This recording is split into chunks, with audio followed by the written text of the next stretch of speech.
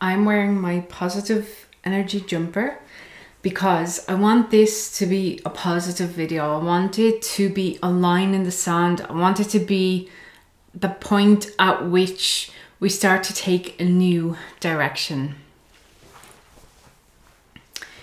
Welcome everybody, and thank you for stopping by for today's video. I know I have lots of new people in the community, so I'll just introduce myself quickly. My name is Christina. I am a certified nutrition specialist. I have, don't pause it. I know I have lots of new eyes here in the community. I know I've got lots of new people in the community, so I want to introduce myself quickly. My name is Christina and I am a nutritionist and weight loss coach. I am also a certified ketogenic specialist. And I myself have been on a weight loss journey starting back in 2016, and I lost more than 100 pounds following a really low carb, high protein keto diet. And over the last few weeks, I have stepped forward and given my expert opinion and personal experience on what it was like doing keto for almost 2 years of like really strict, and then trying to maintain that weight loss over the last few years. So it is 2022 now, and I have managed to maintain around 80 pounds of the 100 pounds lost. I regained 20, and I fluctuate 20 to 25 pounds more than my original lowest weight. And no matter how strict I was, no matter how deep in ketosis I was, no matter how hard I went, no matter how long I went, no matter how much fasting I did, no matter how much exercise I did, my weight would not budge, and it just kept creeping up and up and up. So a few weeks ago I put out this video, and I'm gonna link it here if you want to watch it. Basically explaining how toxic diet culture has permeated even into the keto diet realm, and has made it so that the majority of people who do keto at some stage, they stop losing weight, they start to plateau, and then they even start to regain. And it's because of the approach that we have towards ketogenic diet. Now, if you look at it from that point of view, it's actually cortisol that is the big issue here, and that can be exacerbated by a ketogenic diet. But I want to talk about why keto is toxic diet culture. It's toxic diet culture personified, and I have experienced it in incredible ways over the last few weeks since that video came out. So I started keto back in 2019, and at that time it was a fairly small community. We all kind of knew each other, and it was just a group of people who were searching for the ways to make keto work for them. It was very much N=1, meaning that we were all experimenting on ourselves. We were looking at the research, and we were extrapolating the best way to do keto for ourselves out of that. And it was basically the interpretation of studies, the sharing of knowledge, the discussion that got me really involved in the keto community. But then shortly after that, keto kind of blew up. About a year after I was doing it, keto blew up, and all of a sudden it became more mainstream. The community got bigger and bigger and bigger, and there was more voices, more opinions coming into the community. And while that is great, because we had a massive diversity then of people who had maybe differing opinions and different ways of doing things, it started to become a problem when we started to see words like right, wrong, clean, dirty, all these rules, the dogma. And it stopped being people who are assessing studies, being able to critically assess them, take out the information that was worthwhile for them and their own body, and discard the rest. And instead it became, you have to do it like this. And that doesn't work in nutrition. That doesn't work, because we're all so fundamentally different. Even down to our individual gut biomes, they're completely different. So what works for this person will not work for another person. And we lost that critical assessment approach to the keto diet. And we all of a sudden got all these rules and regulations, and there started the toxic diet culture. then there was keto royalty. The doctors that were at the very top of the keto food chain, who were giving all of the nutrition advice on how to do things. And of course, we know that one of the big problems with that is that, well, first of all, doctors are not always right. They don't know everything.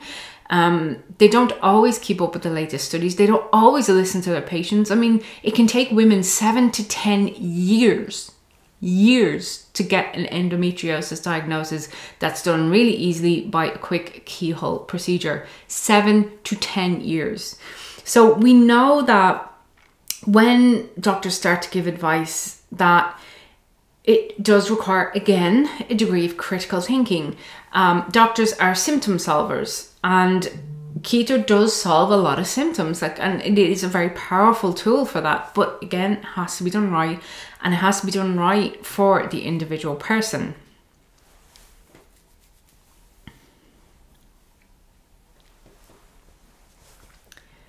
I have worked with many women who have followed these doctors' advice and have come to me even worse off, feeling even worse, having gained weight, because they are prescriptive in how they address this and how they recommend that people do it. And I have never had that approach. My approach, even when I was coaching for keto, was to have a very individual approach. Some people can count total carbs, some people can count net carbs, some people can get away with a little bit of grain in their diet without any detrimental issues. Some people were able to eat fruit and maintain their ketogenic state. They were able to stay in ketosis, even a bit of fruit. So when we started to see all these rules and regulations and dogma, and you must not do this, you must not do that, it really didn't sit well with me, because I have been a victim of toxic diet culture and toxic weight loss culture for my entire life. I started Weight Watchers when I was 14. So I am an expert in toxic diet culture, and I could see the red flags popping up all over the place with the descriptions people were using, like this clean and dirty. It's like, what is that? It's food. Like, we shouldn't have these labels. And then I started to see the harm that this prescriptive approach started to have on my community and with the clients who are coming to me for help.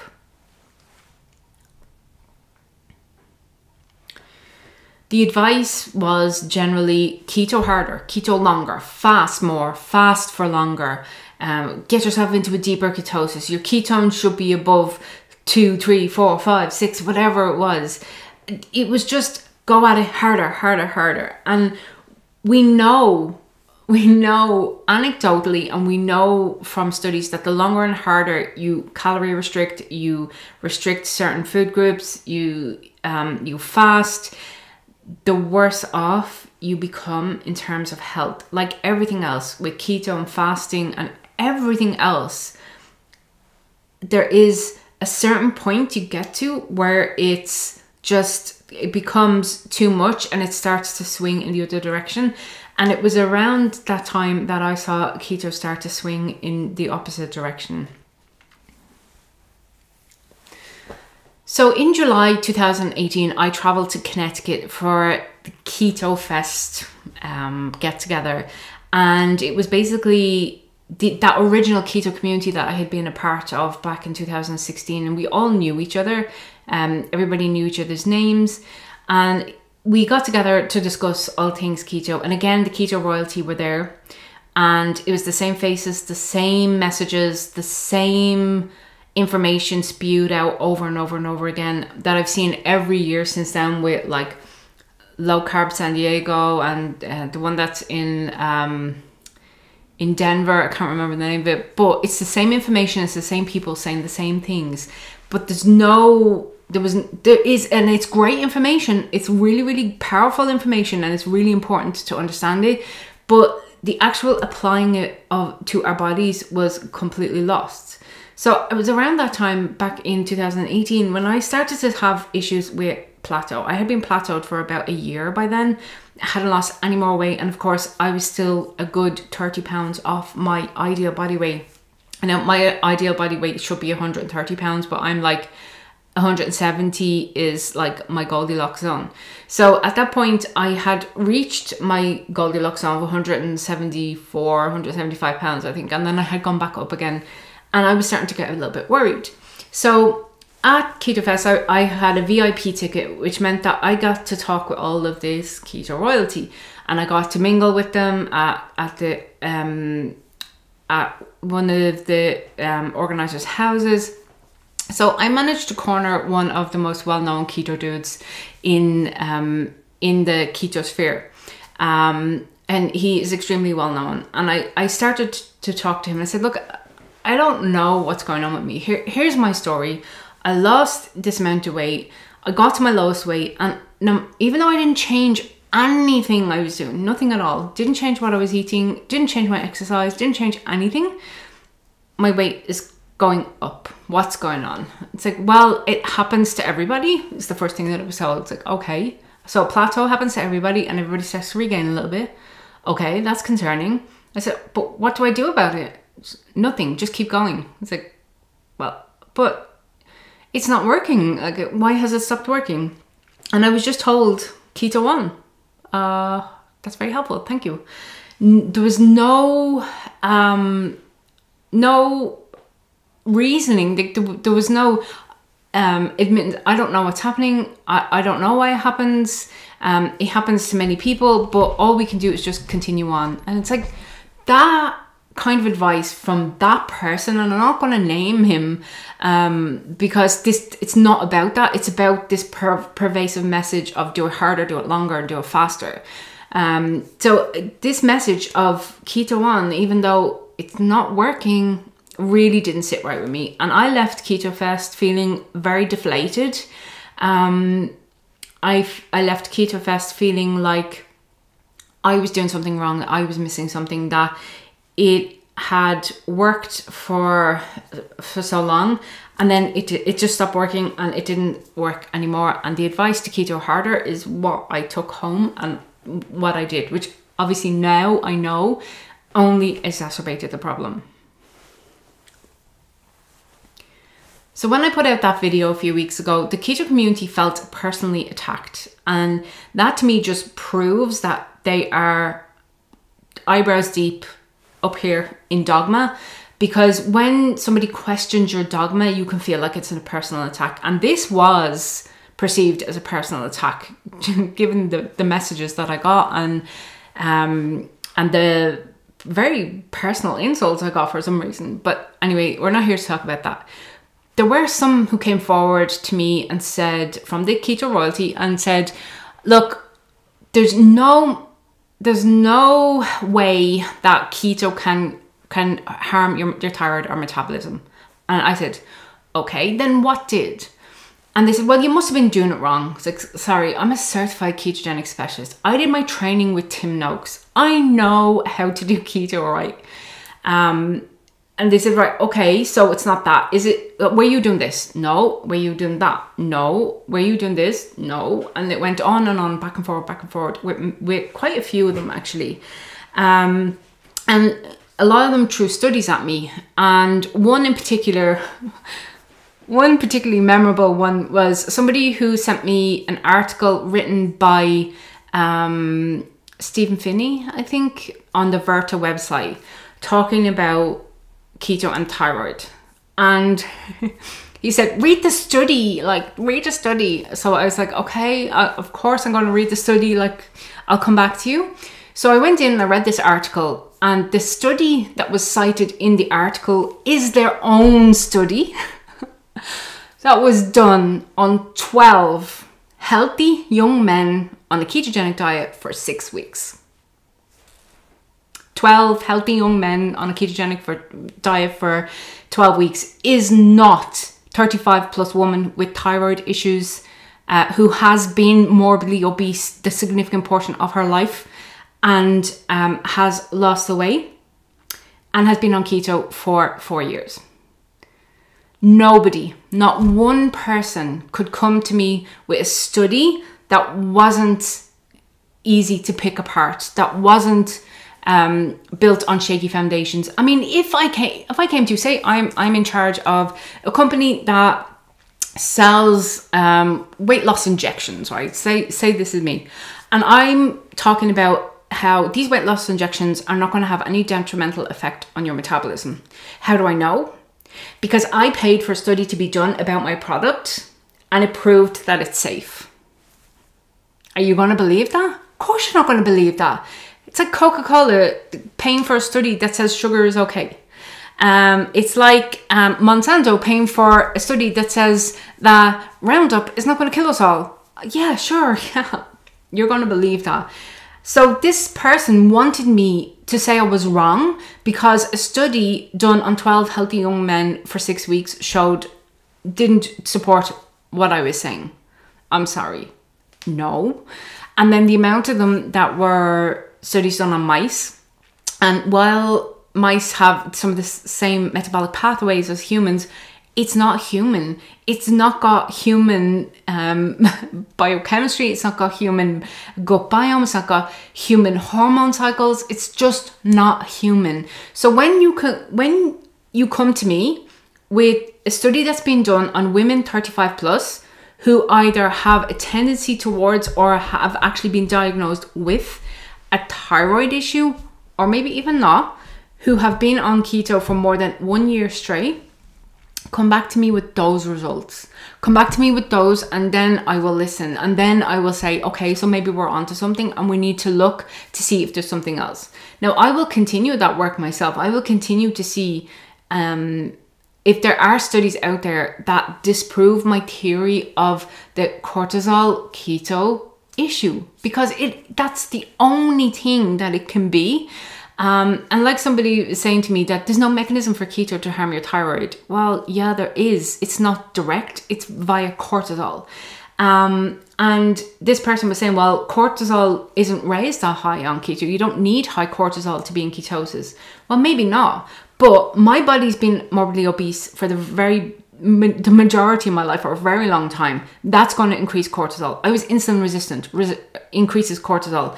I've had really bad anxiety my entire life, raises cortisol.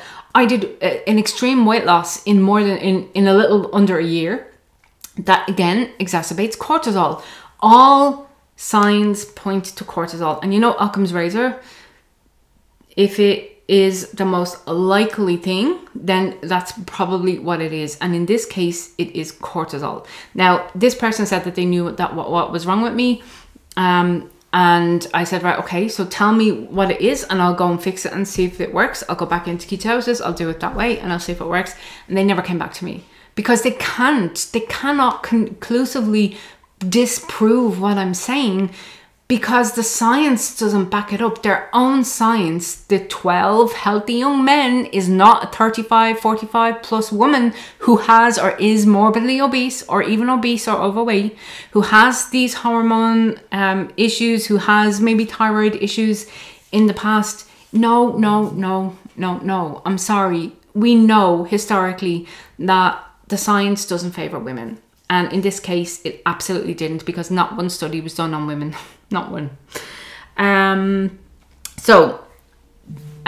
This person who sent me this reference, the blog post which referenced their own study, didn't come back to me either when I pointed out that, you know, that you want me to take this as proof that keto doesn't have any impact on cortisol or thyroid.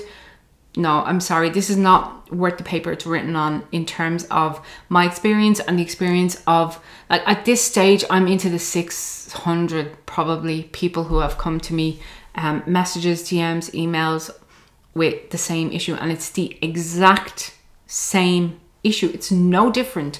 Weight loss stops, plateau, weight regain, all of the symptoms. And the amount of people who told me that I was perimenopausal, I'm sorry, perimenopause symptoms don't go away when you add carbs back into your diet. All of my symptoms have practically gone. I'm warm all the time, like I have rosy cheeks, like I have no makeup on. I have a bit of mascara and a little bit of eyeshadow on, but other than that, I have no makeup on. And I feel warm, like I actually feel warm to the touch for the first time in years. So that is a clear sign that my thyroid is starting to recover, my metabolism is starting to recover. And this is an important point. It can recover. So back to the toxic diet culture.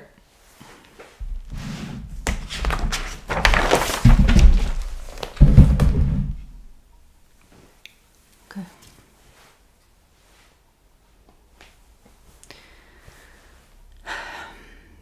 The Dogma has just been staggering to witness.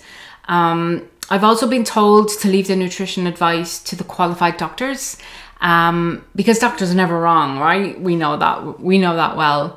I was even told to leave the nutrition advice up to Dr. Berg. Now, why a chiropractor is more qualified to give nutrition advice than a qualified nutritionist, I don't know. I don't know.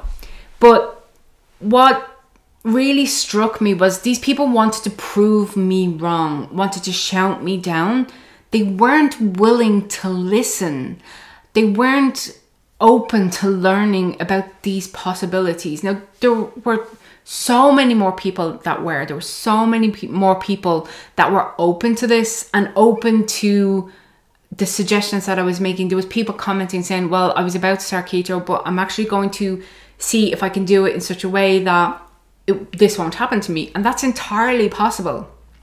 Where we get into the toxic diet culture is that nobody is saying that keto must be done cyclical. There are people out there talking about it, but these keto royalties say just keep going towards the end, keep going till you get to your goal weight. That doesn't work. That never works. It never works in any diet, in any weight loss program. Even in my own program, the protein priority diet, we don't do that. We practice reverse dieting, because if you continue on a calorie deficit for a long time, it has these detrimental effects. So we don't do that.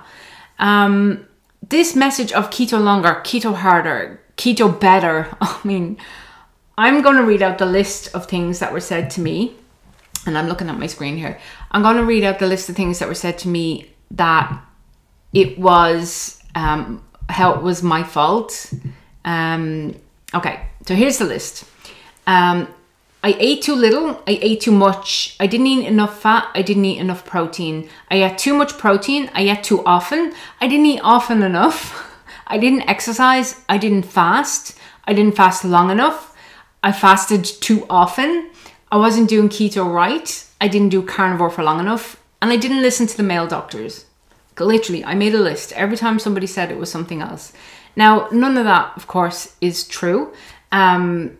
I was trained in keto by doctors. I took the certified programs. And this is just toxic diet culture. You didn't do it long enough. You didn't do it hard enough. You didn't do it fast enough.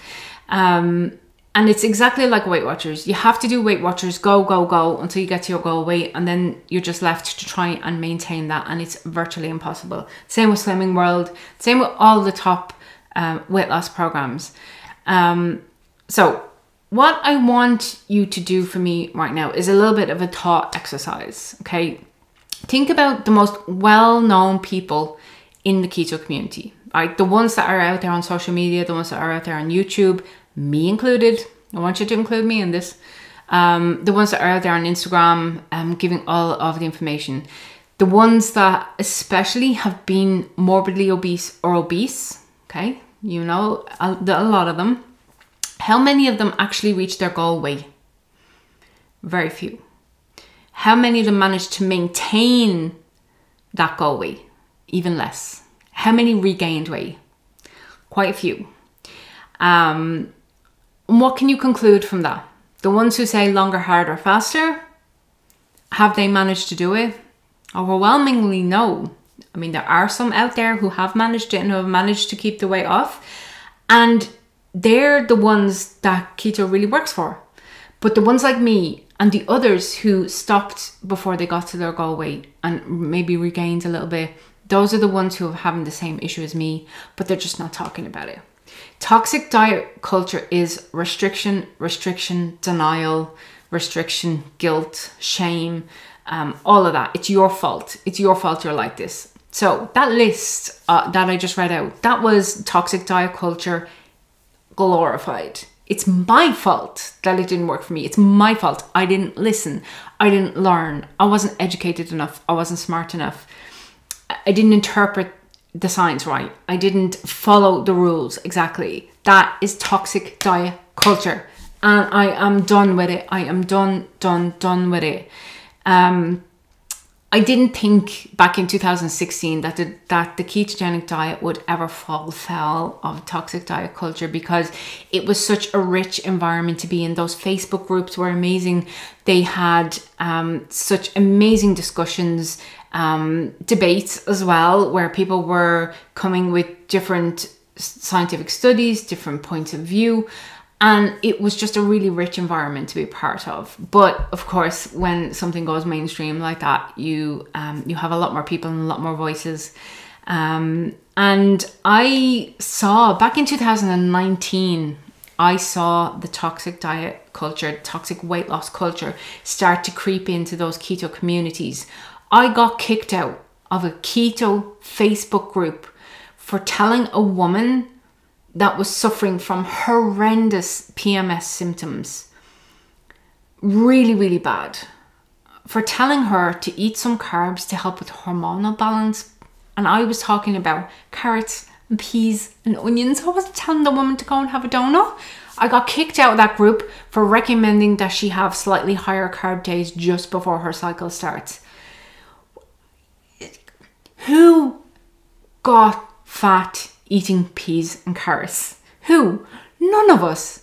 Absolutely none of us. So when it got to that point of, when I got kicked out of that Facebook group, when I saw what I had become, these rigid dogmatic rules where you had to do it like this or you weren't doing it right, is when I decided that I was going to move away from it. And in 2020 is when I announced that I was moving away from focusing on keto, because I was sick to my stomach of looking at the toxic diet culture in full play in those Facebook groups, and the people suffering because they were having horrendous carb cravings and they weren't able to add a little bit of carb because otherwise they weren't doing it right.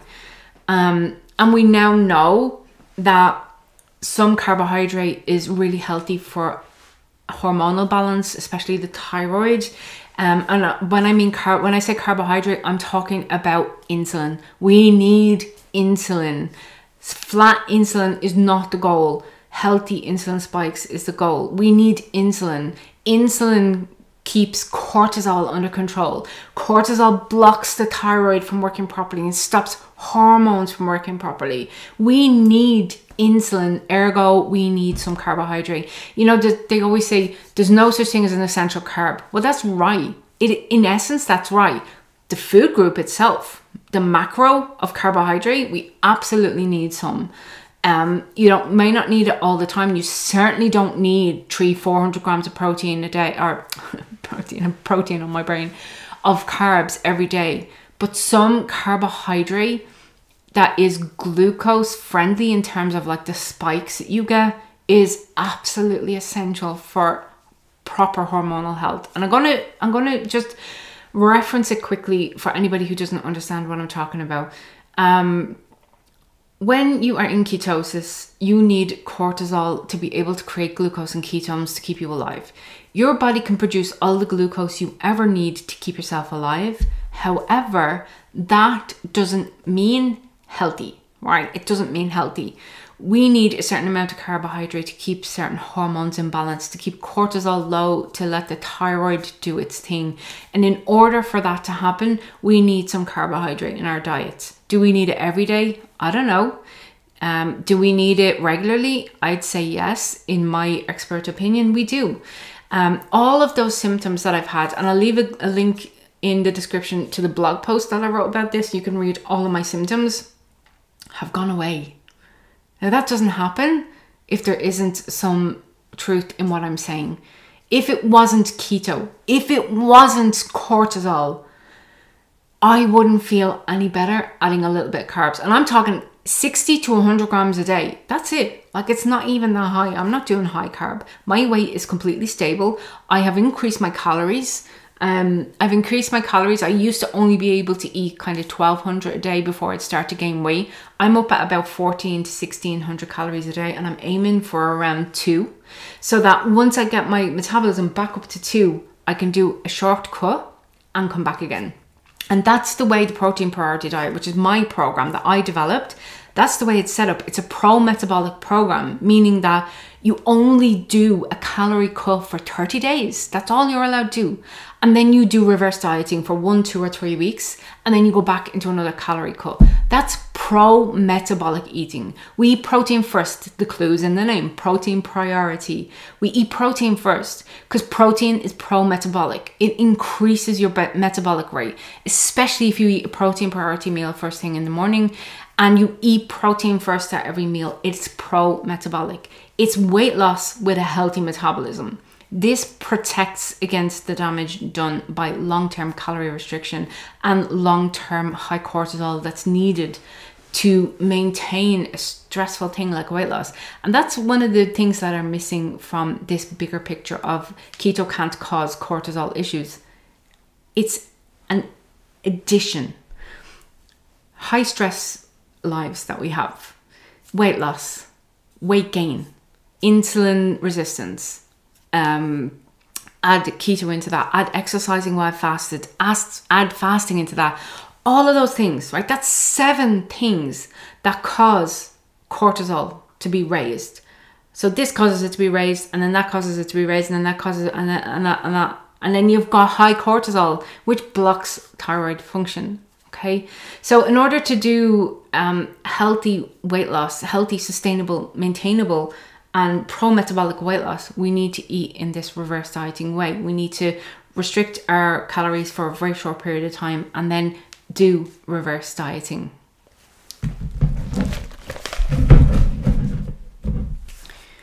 I also make sure in my community that we focus on nutrition, we focus on whole food, and we focus on basic health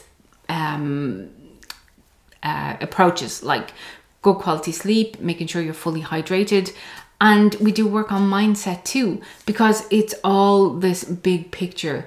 I do not allow weight loss at any cost in my program. We do not allow that. That's not part of our philosophy. In fact, our motto is done, not perfect, because perfect doesn't exist, especially when it comes to nutrition. We aren't dogmatic. And I have built flexibility and adaptability into the program so that you can find what works for you. You can find how much to eat, how little to eat before you start to have any detrimental effects, what kind of macros to eat. You're prioritizing protein, but you can eat carbs and fats in whatever ratio you like. And as long as you are doing it within your calorie allowance, you're not going to gain weight. We eat to our maintenance calories during our reverse diet period. And that helps keep our metabolism high. Because remember, the more you restrict, the slower your metabolism gets, because it can't continue to overspend when you're not getting anything in. And so reverse dieting helps to fix that, because you're maintaining a higher metabolism and then you're cutting back for a little bit. But before your body starts to cut back, you're bringing it back up again. So even in your calorie cut period, your body is still up at burning 2,000 calories. You might be eating 1,200. So you've got big deficit there, but it's not a chronic deficit and it's not a stressful deficit. That was easy for me to say. It's not a stressful deficit because you're going to be eating more to maintain your metabolism. And it is literally the anti-toxic diet culture, toxic weight loss culture program. And it's taken me 5 years to come to that conclusion. And I'm very proud of my program because it gets great results. But of course, everybody wants fast results. Everybody wants like dramatic results, which keto do. And the problem with that is you get kind of addicted to that, and you want more, because that's what you're told weight loss should be like. It should be quick. It should be linear. You should be losing 2 pounds every month or every week or whatever it is. And we have all of these expectations, and our bodies just aren't built like that. So toxic diet culture is what has caused us all the problems and continues to cause the problems. And that's why I walked away from the keto community. And that's why I will never be back in the keto community. I'm not contributing to toxic diet culture. I do teach keto. I have clients that I'm working with that are on ketogenic diet because I'm a keto coach. I'm a low carb specialist. I'm a nutritionist. That's what I do. I do a weight loss. I'm a weight loss coach, a weight loss nutritionist. But we do keto in a way that's absolutely sustainable, protects the metabolism, protects the thyroid, and especially for women, protects the hormonal balance. And it's really, really important, right? So this is not, and my videos never have been an anti-keto. It's anti-toxic diet culture. And I want everybody to be able to take the information that I share, that all these keto royalty people share, and to be able to take away from it what works for you, because it doesn't work for everybody in the same way. And there are so many variations of the ketogenic diet that work. There are so many variations of weight loss programs. So you need to find what works for you, and you need to find the right community that is understanding and sympathetic and doesn't encourage weight loss at any cost. And it's difficult for me as a weight loss coach trying to market my own weight loss program. It's hard for me to do because I will never perpetuate that toxic diet weight loss culture. I will never perpetuate it. I will never sink to that for the almighty dollar. I never would. I have my standards, I have my morals, and it's just not something that interests me. My community and helping people are more important than making a book. My program is $20. Like I'm not here saying, right, give me $2,000 and I'll fix you up, right up. I mean, I could easily say, right, I can help you lose 100 pounds in a year. Give me $5,000 and I will do that for you. But I'll wreck your body in the meantime, just like every other weight loss program. My program doesn't do that, and I will never do that. But it's hard to say, hey, you come on my program, you'll lose weight. That's what I do. But we do it in a pro-metabolic way. We do it in a healthy way. We do it in an anti-toxic diet culture way. There's no weight loss at any cost. And we focus on nutrition and whole food. It's not restrictive. It's hard to market that without sounding like just another one of those coaches who's promising the world and telling you that you need to do XYZ. And a lot of people struggle when they're told, well, you know, you have to work these things out for yourself. You have to find what works for you. But it's the only way to make sure that you can have long-term health and start to move away from that toxic diet culture, that toxic weight loss culture. And if you choose to continue to do keto, then, you know, having this information and knowing that maybe what you're being told is not 100% right for you, it's really important so that you can go find what works for you. Because ultimately, at the end of the day, that's all I want. That's why I produce these videos. That's why I run my program. That's why I take on clients, because I want to help. I want to help people do what I did, lose the weight, but do it in a way that they don't end up with the same struggles that I did. So I feel like this should have been like a TED talk of some sort, but if you've been a victim of toxic diet culture, then you'll know exactly what I'm talking about. Like I said in my last video, and I'll link it up here, dogma has no place in nutrition, because dogma is what got us all into this mess in the first place, and more dogma is not going to get us out. So if you're interested in how to do keto properly, I have created a free Facebook group, and I'll put the link in the description, to help people with metabolic recovery after long-term keto and long-term fasting, because there is a right way to do it, and there's a way that you can do it that will support your goals and support your health and your metabolism at the same time. Just harder, faster, longer is not the way to do it. So I created this free Facebook group, and it's brand new. So I've just been kind of helping people get into the group, start the discussion about, you know, their experiences. And in it, then I'm going to be sharing like the metabolic recovery tips and tricks for doing keto and fasting without damaging your metabolism, damaging your thyroid.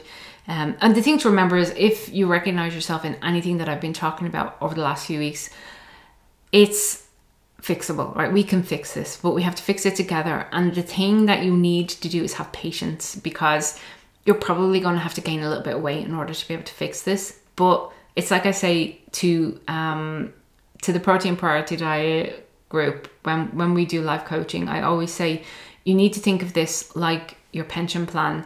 It's going to be a little bit painful that you have to put in a little bit more, in this case, gain a little bit of weight. But ultimately it's going to pay off, because you'll have even more when you retire. So literally, like, you'll end up losing more weight and keeping it off in a healthy, sustainable and manageable way, instead of restricting and then restricting and then restricting and then restricting, because you just can't keep the weight off when you get towards your goal. So I hope that this is our line in the sand, and that if you are an active member of the keto community and you really believe in the program, that you'll start to call out this dogma, you start to call out the rules, you'll start to question the people who are advising to do things in a strict, restrictive way, that are not open to discussion, that are not open to the fact that some people are able to do things in a different way and it works just as well for them. And if you are not part of my community yet, please do come join one of my free Facebook groups, or sign up for my newsletter on my website. All the links are down in the description. And if you are not subscribed, I would love to have you as part of the community for a little bit longer. And when you're subscribed and you hit the little bell, you'll get a notification when I upload a video. I will be live in my free Facebook group, Weight Loss with Christina. It's, again, there's a link in the description for it. Every single Wednesday, I go live in the Facebook group to just chat about all things weight loss. It's a general weight loss group. And just to answer any questions I have about that week's video, or answer general weight loss questions. So if you're interested in getting some free advice and some free coaching, make sure you come and join that Facebook group.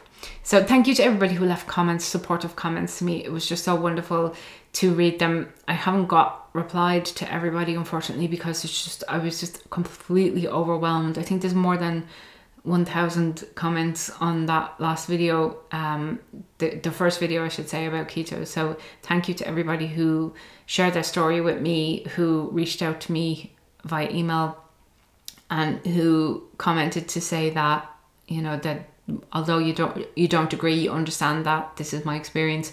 It's been extremely helpful as well for people to see that there are people out there who can do keto and not have any issues with it. Because again, dogma has no place here. Dogma has no place in nutrition. Dogma is dangerous in nutrition. So I'll leave you with that, and hopefully I'll see you back here next week for another video. Take care.